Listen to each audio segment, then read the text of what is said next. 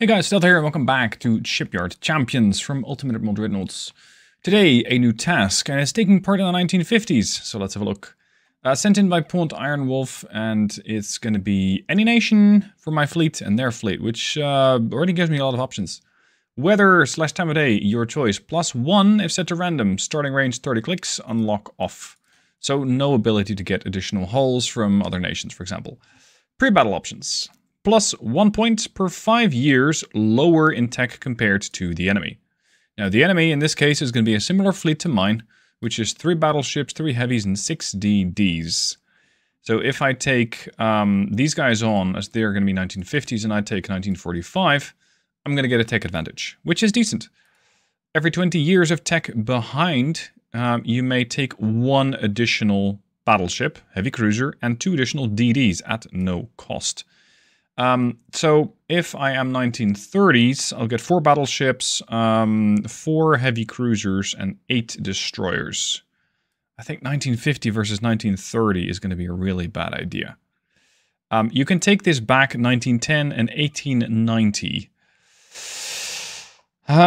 Most destroyers in 1950 are heavier than 1890s battleships, so I'm not doing that. 2 additional DDs, no thank you. Or 2 point for that 5-year step if you also forgo the additional ships. No thank you.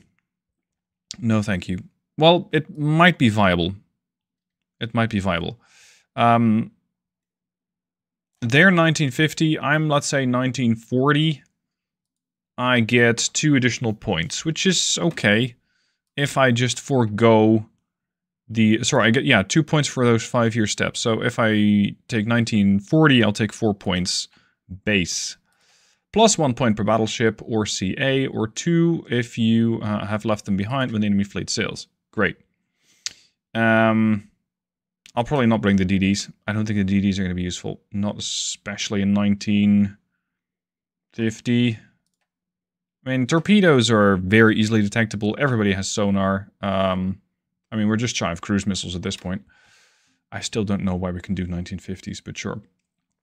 I am already planning on leaving behind all my destroyers and potentially all my heavy cruisers as well. -4 points to have 1 additional battleship, 2 heavy cruisers and 2 additional DDs. No thank you. The mail must go through. The head of state has sent some personal mail on board this ship. Successfully protecting it will earn more favor with command, though beware the head of state's wrath if the ship is sunk. Interesting modifier. Add 1 transport to your fleet, +5 if it lives, -5 if it dies. Nice. +3 for battleships sinking, +2 for heavy cruisers sinking, +1 for a DD sinking, and -2 points if 75% of your force is sunk. So let's not sink. Let's make sure I take 3 heavily armed and heavily armored battleships into the fray and take down all the enemy fleet. We got a lot of designing to do. Better get to it. So let's set up the battle first, because this is going to be very important when it comes to my scoring. I'm going to get as many points as possible. So I'm going to forego having a battleship, having heavy cruisers and destroyers. Per 2 DDs I leave behind, I get a point. Per battleship or CA I leave behind, I also get a point. So this is 3 points that I'm not taking in heavy cruisers and another 3 points in destroyers that I am not taking. When it comes to my choice of enemy, I do not want the Germans, because they got some really, really good ships, really good hulls, really big hulls at that. The French, yeah, they're okay. The British, no thanks, although the British don't have a super battleship hull, I think. So that's options. The Chinese have a pretty tall hull. The Spanish might not have a really big hull yet. So those would be a good candidate, because that limits the amount of firepower that they can put on the battleship. Austria-Hungary is okay. The Italians have a pretty sizable ship, but I'm not sure if it's the biggest. Soviet Union gets a big ship, and the US, hell no. So we're going to take on the Spanish. When it comes to my nation, I'm thinking Japan. And I'm thinking Japan because they got not only big battleships, but they also have the ability to get really good long-range bonuses. Really good accuracy. Now, when it comes to the weather / time of day, it's going to be your choice. But you gain a point if it's set to random, so of course we're going to random.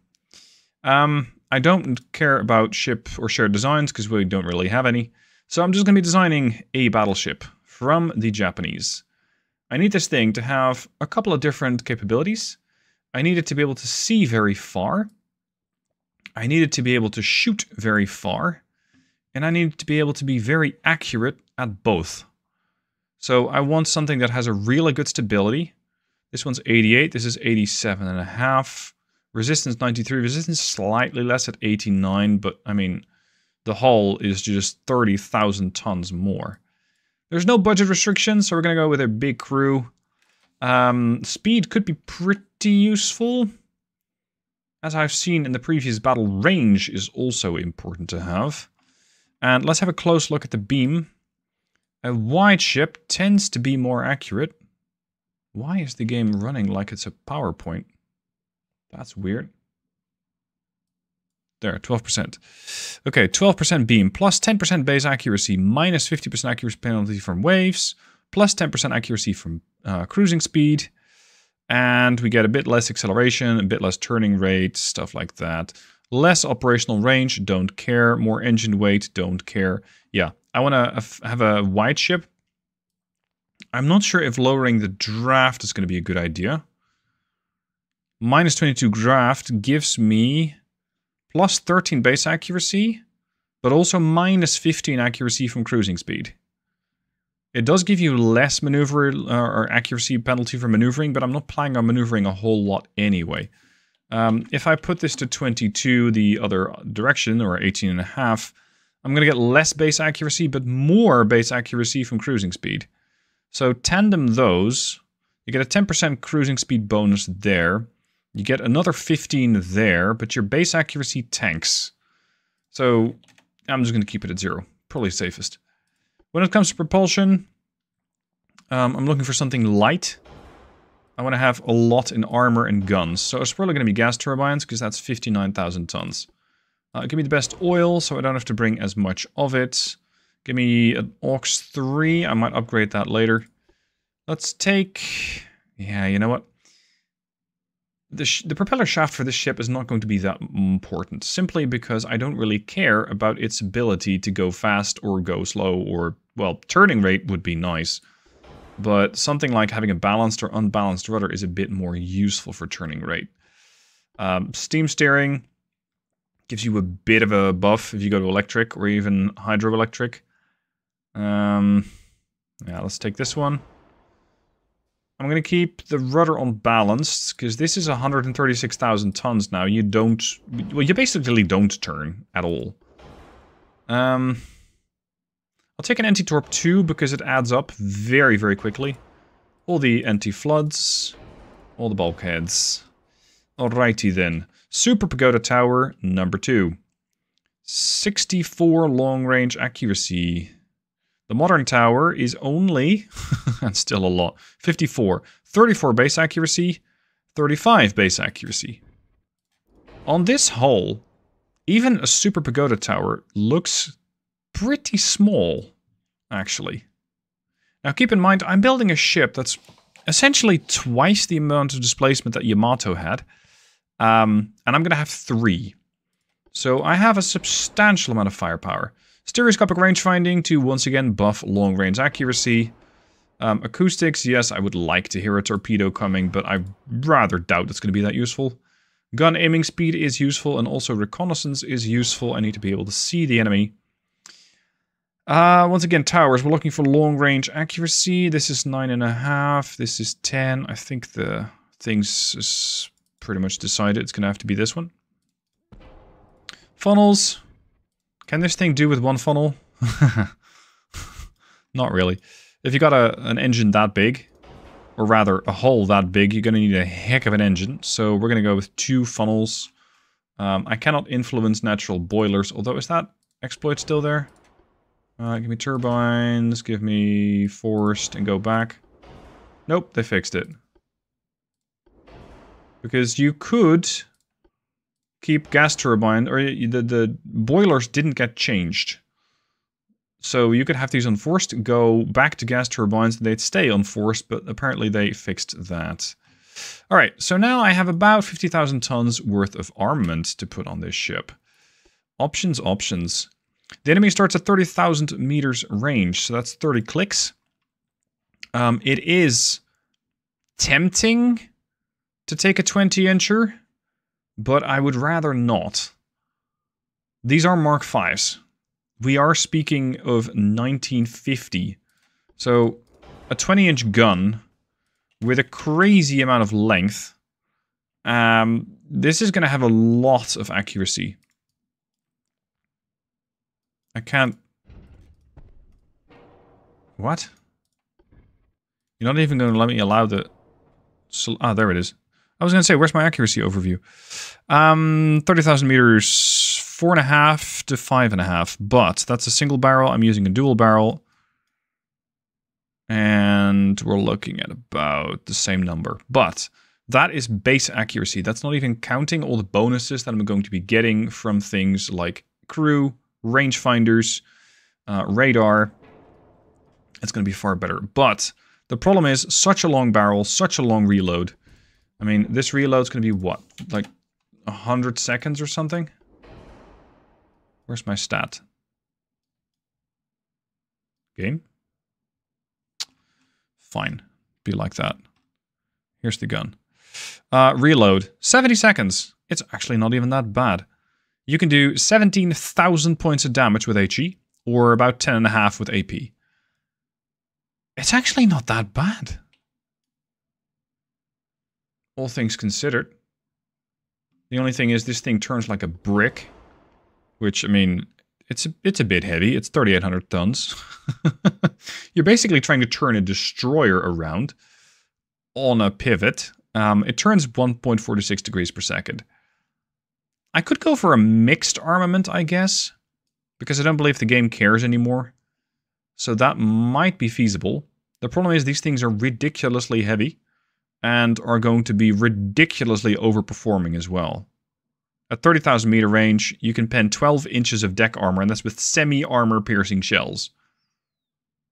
You can also pen 35 inches of belt armor. Oh, that does mean I can pen pretty much anything I'd like. In one shot. You know what? Why not? Why not? I know it's going to make you people happy. You guys like to see big guns and you cannot lie. So yeah, you're going to be getting a battleship armed with 20-inch guns. The secondary guns are going to be pretty important on this thing to make sure destroyers and cruisers don't get involved. I am very much uninterested in close calls with torpedoes and other nonsense. So let's make sure that those don't stand a chance. The ship's going to be sailing broadside most of the time. And that means I'll have 8 barrels firing a very, very, very sizable projectile every 70 seconds. Let's make sure that that does as best as it can. A capballistic shell is probably going to eradicate most things in one blow. Because at 30,000 meter range, it's going to have 6 inches of armor pen. Or, holy shit. 23 inches at 20 kilometers with HE? That is nuts. 24.3. So, yeah, we're not going to be using the fire meta per se. It's just going to be throwing an enormous amount of high explosive at a target. And just watch it go up. I think that should be the goal. Secondary armament. Casemates, yeah, right. What? What is this contraption? Is that new in 1.4.0? 0.02 live R. An 8-inch quadruple gun? They weigh quite a bit. Reload 12 seconds. Range 24 kilometers? Holy shit. Okay. I think they're okay, but I think they don't fire fast enough. Look at that. On this hull, an 8-inch secondary almost looks like it's a 5-inch. Maybe it's because the main guns are so comically enormous. Can we at least make the ship look okay? Yeah, that won't turn. That will. And that will, and that won't. Okay. Make sure these things hit out to, I don't know, the moon. What's your range? 28 kilometers. That's ridiculous. I love it. When it comes to armor pen, I'm fine with these things firing semi-armor piercing. I don't care about cruisers. I can handle a cruiser. The main guns are going to eliminate a cruiser in one hit. I care about destroyers. Those 6 enemy destroyers are, I think, my nemesis. And then, of course, we also have the tiny issue of there being a bunch of battleships. Why is my pitch 50%? That's a lot. If I add 25 inches of armor belt, I'm putting a lot more weight towards the core of the ship. That might fix it a bit. But it's still... It's a lot of pitch. It's getting better? Right. Oh. Gotcha. It's getting better because I'm extending my citadel to crazy lengths. Right. That would be it. What's that port weight offset that we got? Is that one of the guns?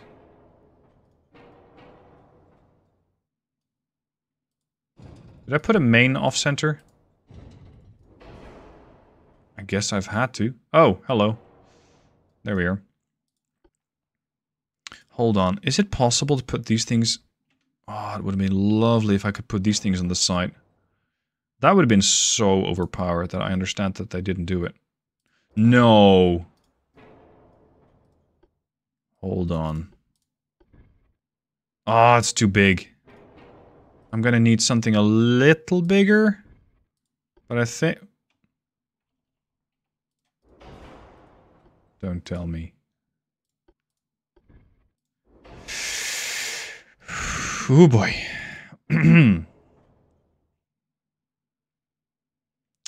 Oh boy. Okay, so this ship is going to be massively overweight. But I will have guns everywhere. Because I can apparently put these on barbettes. Which is bizarre. I don't think it'll turn. Like, will you turn? Or will you not turn? You'll turn! I like you already. Is it helpful having them here on barbettes? Probably not. But these, yes. Because they will have better firing arcs. So let's take the 8-inchers and put them like over there. And increase the barrel length. I can even increase their size, but the game doesn't quite like that because now they get too big. So let's put that at 8.0 flat. So these things can now super fire over the other 8-inchers, which is something I didn't have before. Now the game does have a bit of aft weight offset, so let's fix that. I'm also going to pull this back in. I'll just live with the pitch. I mean, how much worse can it be? It's going to be 11-inch base accuracy debuff versus, what, like 7? 9. And I get 5,000 tons back. So I'll happily take that. I'll probably have to add another gun here to make sure the ship is a bit more bow balanced. Let's take another 4-belt. What is so heavy on my stern? Maybe I need to shift things forward a bit. Let's go. All of you, forward. 4 weight offset, 0.2. Much better. Much better. You. I want guns pointing like this. Is it a monstrosity? Yes, it is. Is it going to blow things out of the water at about 70 kilometers? Also probably yes, because the range on these guns is 87 kilometers. And I actually believe that we can probably hit things at 87 kilometers as well. Now I'll take a 7-inch main deck. Let's take a 5-inch foredeck and aft deck, and I'll reduce something else elsewhere. 3-inch superstructure. Maybe about 22 inches is probably a bit much. Because if the enemy closes to that range, something else has gone quite badly wrong. Balance the forebelt. Yeah. I can live with this. I mean, she's not pretty. But she will kick ass. That's what I'm banking on. She will kick ass. So, Yashima. 20-inch guns. Extremely long barrel. Really good reload. And this, well, as the cool kids say, I believe this thing slaps. Let's see if it does. To battle. The range is 30,000 kilometers. Well, that's a bit much. 30 kilometers. 30,000 kilometers would be somewhere almost circumnavigating the Earth. This thing has a pretty sizable firepower. It's 18.3-inch guns. Considering they're pointing upwards and turning my way, they have range. Aside from that, apparently the AI thought the new fire meta is something I have to try, and decided to put 6.4s everywhere. 6.4s everywhere. This thing has 30 of those guns. For some reason it said decks are no longer cool. We're going to put them all on barbettes. Because reasons. And, yeah, that's a pretty heavily armored, or pretty heavily armed battleship. Heavy cruisers. I forgot to add the transport, shit. Heavy cruisers. That's a stern-heavy build. Interesting. They got quadruple somethings, 5.1s. Triple 8.3s on the bow. And a couple of triple 8.3s on the stern. Not a whole lot of torpedo launchers. Next to my ship, this thing looks like a destroyer. Speaking of their destroyers, I would love to, but I can't.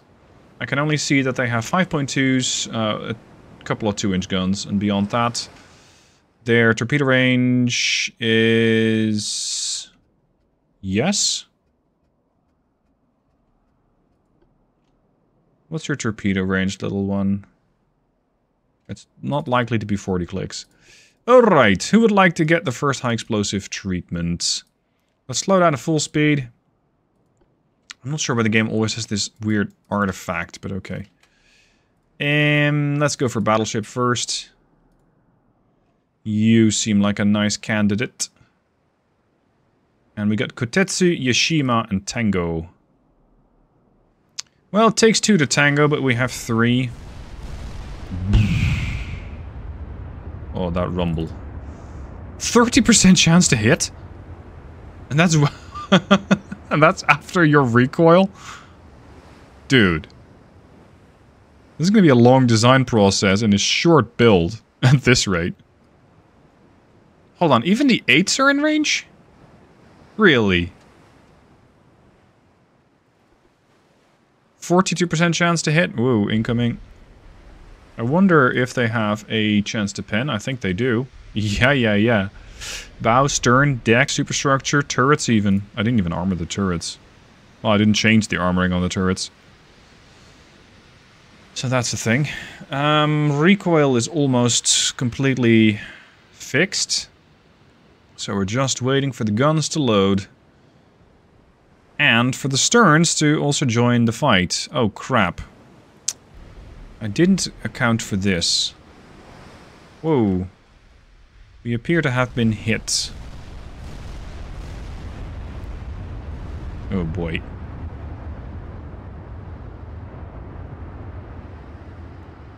I expect to see this thing destroyed. 78%? That's... Jesus. Yeah. Well... Okay, you're not destroyed, but you did take a beating. Where did we pen him? Deck, belt, belt, belt, belt, belt. Okay, high explosive is no go. Armor piercing is a go. Armor piercing at this nice little range of 32 kilometers is definitely going to pen. And considering I'm firing semi-armor piercing shells, I'll be able to, well, counteract any kind of ricochets. Because my shells will no longer care about ricochets. And look at the change, or the difference in damage. They've done 315. I've done 8,000 after one salvo. There's one little thing I didn't quite look into. You know, this thing called flash fires. It's not something I'm eager to see. It's going to make a hell of a bang when one of my ships goes up. Fortunately, I only lose if 75% of my force is sunk, and I'll lose 2 points if I do. So the chance of that happening is fairly remote. Here we go. Fire.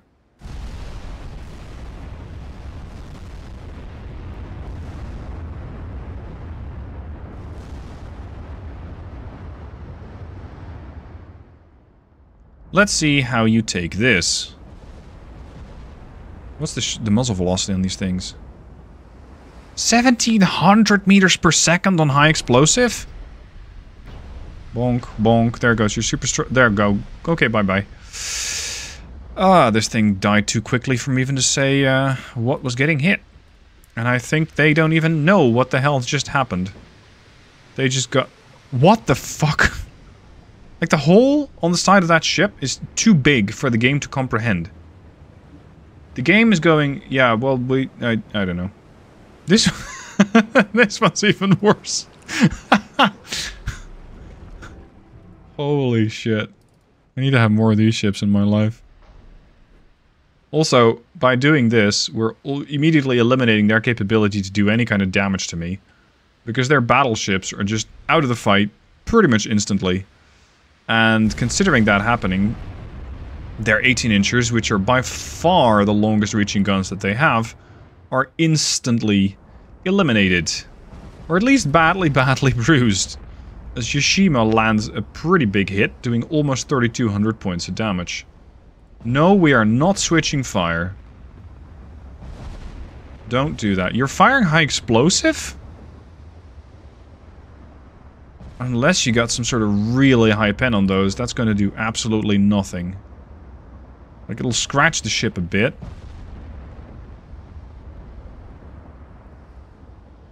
Did you actually switch? Surely you're not firing your 20-inch guns on a destroyer. I mean, the shells for these ships are probably more expensive than the whole destroyer. So no, we're not doing that. We are at cruise speed, that's good. Accuracy is about 46%. Let's set the Tango to the other ship. Oh, she's about to fire. Hold on, I don't want to waste that salvo. You're going to take care of that one. So we got two ships. The Kotetsu and Yoshima going for that one, and Tango is going to go for the trailing ship. She has not found the range, but with, with one salvo still in the air, she actually has. Accuracy of all shells so far has been 19%. Theirs has not been bad either at 13%. Yeah, this is a ranging shot from Tango. She only fired one turret. And you're gonna have issues. 7,000 points of damage? Yeah, 4,800, 2,292. She's bleeding badly. Really, really, really badly. Yoshima is doing not very hot. But her fires are very quickly coming under control. She did lose a bunch of crew through that, though. A little bit less optimistic about that. Oh. That was you? Yeah, that was you. I didn't fire meta this thing to death. It just, you know, it kind of died. Oh. Okay, I definitely need to use 20-inch guns, especially the Mark V, a lot more. Because this is just absolutely amazing. I'm going to warn headphone users, because the 20... Oh, never mind. They'll probably be deaf by now. The 20-inchers are about to fire. You'll hear this as we are looking at the ship from fairly close range. Ye be advised, if you're not deaf yet, and you're wearing headphones, you soon will be.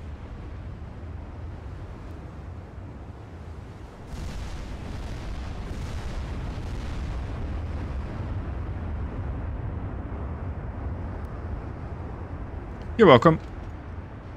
Did that do any kind of real damage? Yeah, a little bit. That's more like it. We're also setting fires with the high explosive secondaries.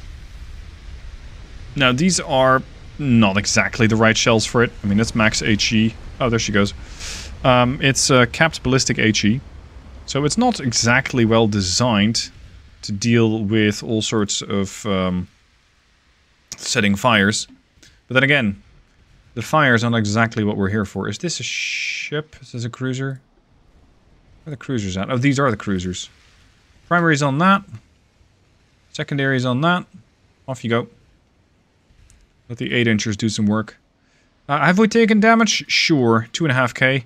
Have we done damage? Yeah, about 49,000. When it comes to points, I'm already at plus 3 points per battleship sunk, so that's 9 points. I had, what was it, 6 points from not taking heavy cruisers or DDs. So that is another couple points. That is 6 plus 9 is 15. And now it's basically a matter of time until the rest of these ships meet their horrible, horrible fate. Although, you know, in a way, this is potentially the most humane thing to, or the most humane way to take a ship down, because instead of watching your comrades get blown apart one by one, you all get vaporized merrily together. Yeah, see, there it is.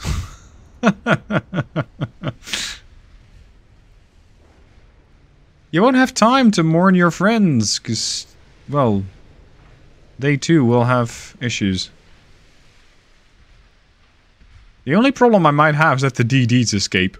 That would be unfortunate. I bet these DDs are pretty quick. The 8-inchers are working hard to take, well, shots at whatever they can spot. They're kind of geared towards the cruisers, but they're not hitting the cruisers at the moment. Some shells are, but it's mostly destroyers that happen to get in the way that I'm currently doing damage to. There we go. 20-inch shell landing in an area near you. And even the splash damage might take out ships. I mean, it probably won't, but it would be funny if it did. Go on. There's no time bonus as far as I know for this task, so I can take all the time taking these ships out, but my HE doesn't particularly care for waiting around. And instantly starts dealing 2,000 points of damage. Maybe I should fire higher or armor piercing. They don't ricochet anyway. Let's have a look at the 8-inchers blasting away. Their reload was, what? 11 seconds. Keep in mind, a heavy cruiser tends to have 9 8-inch guns. Maybe 12. It can also be 9-inch guns, but I have 10 per side. So I'm carrying like 2 heavy cruisers per side of the ship. Well, maybe not 2, like 1.5. It's a substantial amount of firepower. Come on. I don't think the 20s are finding their marks very well. 82%, come on, then I expect a result. There it is. Secondary, switch to the DD. Any DD will do. 86%, come on, let's have it then.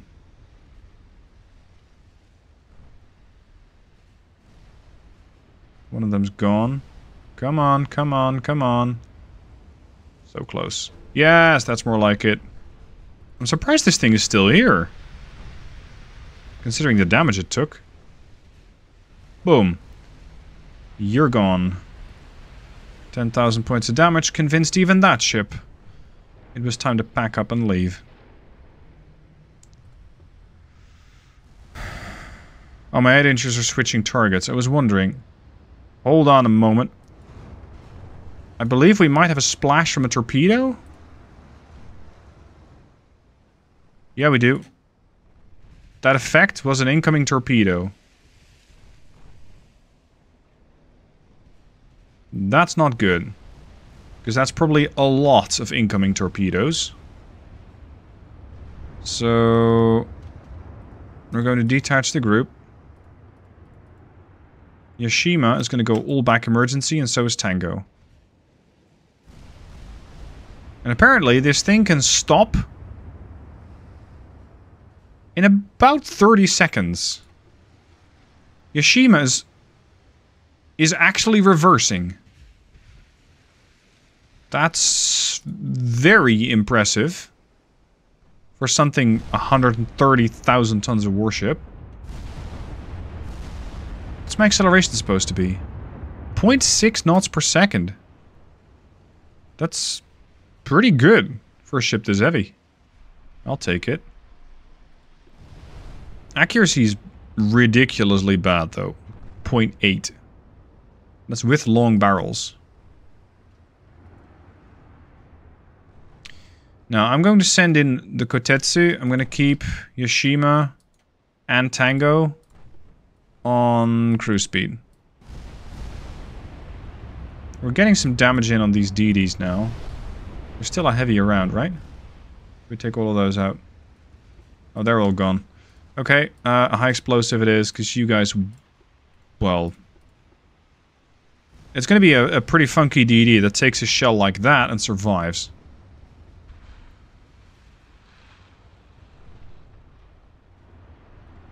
That was an incoming torpedo. There's another one. Yeah, see? Had my ships been here, it wouldn't have been... oh, there's one veering off course. Would have been pretty bad. Oh, crap. Oh, we got them ID'd. What type of torpedo are you sporting? Come here, Estrella. 22-inch... 23-kilometer range, pretty invisible. So what, electrics? Or oxys? Yeah, oxys, okay. Kotetsu should be fine.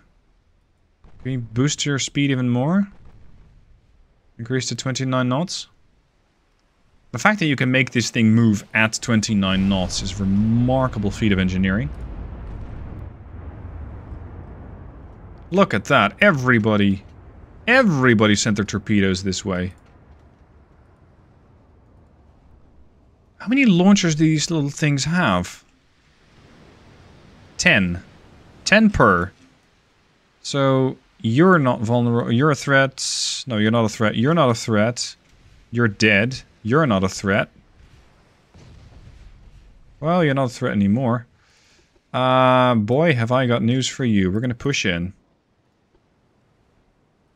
We are going to push this ship right in, because then the 8 inches are going to be more accurate. It's not for lack of trying from these DDs, but now that they have sent these fish, they're going to be sitting, what, 1,200 seconds reloading there. So I'll have a moment and be able to take these guys down. And I've taken, again, 3.2k total damage. I have taken a torp.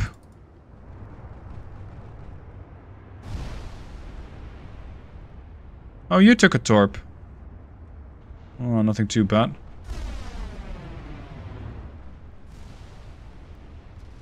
Jesus. I think this is the last one. The Uloa. And she's not a happy camper. Gone. Done? Yeah, we're done. Nice. 20-inch guns. Mark V. These guys never stood a chance. They're pretty big ships still. 81,000 tons. But crewed by cadets? Oh, never mind. They all have that. Because they all died. And the game immediately goes, nope, crew training was cadets. No veterans here. Okay, let's add up the points. Okay, points time. When it comes to points, we have left behind battleships. So, +1 per CA left behind is 3. +1 per 2 DDs left behind is another +3. -4 points for having 1 additional BB. I didn't do that, so that shouldn't be a problem. The mail must go through. I forgot about those, unfortunately, so I could have had 5 more points if the ship had survived.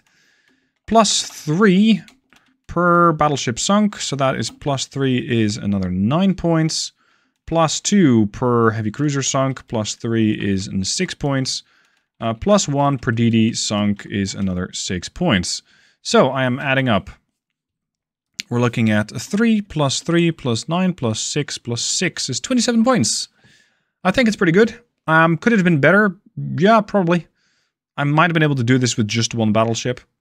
1 battleship with those 20s. I think it would have had a pretty good chance, but she would have had like 3 of those 18-inch gun ships firing at her. That would be more dangerous. Beyond that, I might have been able to score an additional point there, and I forgot the 5 points from the mail must go through. It's a bit of a waste. Could I have done this in 1945? Possibly. But I think 27 points is still a good outcome. Hope you guys enjoyed that firepower. I hope you guys can still hear me, considering the enormous blast from those 20s. Be sure to watch that again, and I'll add another clip here at the end.